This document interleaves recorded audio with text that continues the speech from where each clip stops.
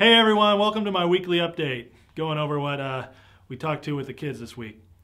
You know, last week we talked about Gideon, and this week I really felt strongly to go after the story of David.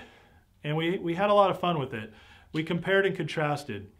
With Gideon, we talked about how he was a coward when God found him, and then God spoke who he really was, mighty man of God. And then Gideon had to go through the process of believing that. Often Gideon had to ask for signs for every single thing God wanted him to do to know for sure, to feel secure in that. But God met him in that place, which was pretty amazing. A lot of us forget that God is more than willing to meet us where we're at. But talking about David, we talked about how David was the opposite. He was very strong and brave and courageous from a young age.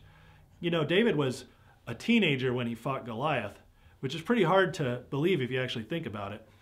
He was also anointed king as a teenager.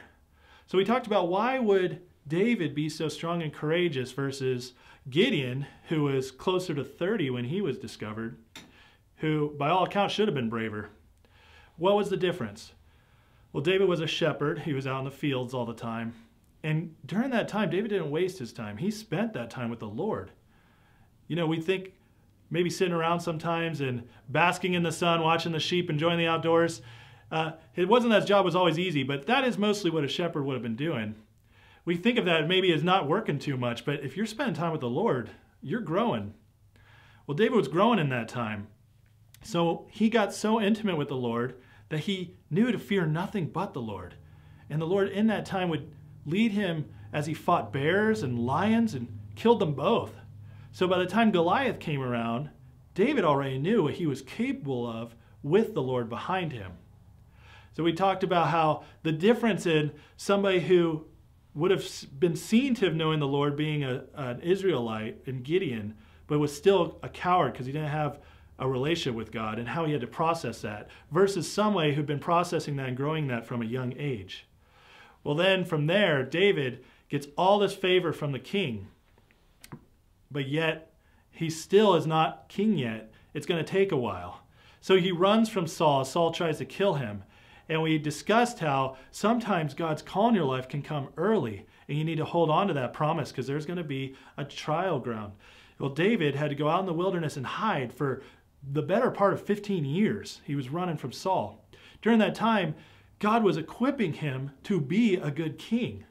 So the call had come early. David believed it.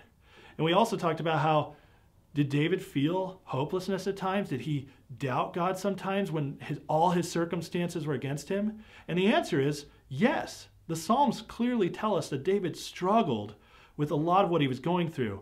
But the difference is that David, as he processed it, always would finish with, "But Lord, you're good, and I trust you." He always came back around after his process. And in that, God was able to trust him. So that when David was finally 30, Saul died. David, by no means of David, he died, and God was able to give him the kingdom.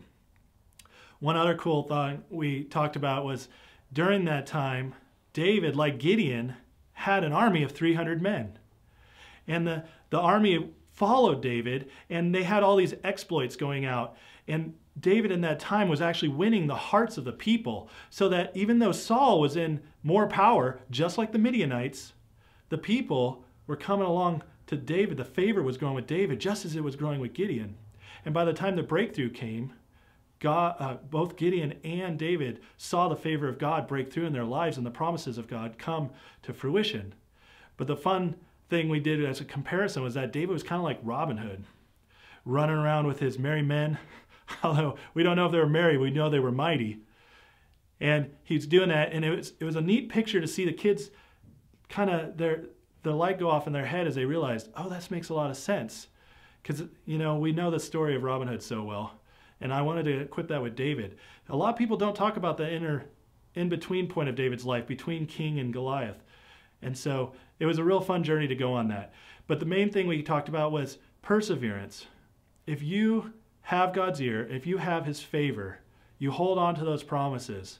And if you hold on to them, no matter what God throws at you, or sorry, not what God throws at you, no matter what life throws at you, God will show himself faithful. And eventually, since David held on, he came to become the great king of Israel that God promised his kingdom would last forever, which was eventually fulfilled in Jesus, who the lineage of Jesus actually tracks back to David. So it's a really neat way to show how David was so favored by God that his kingdom lasted forever through our risen King Jesus. Anyways, kids are awesome as always. God bless y'all, and we'll see you next week.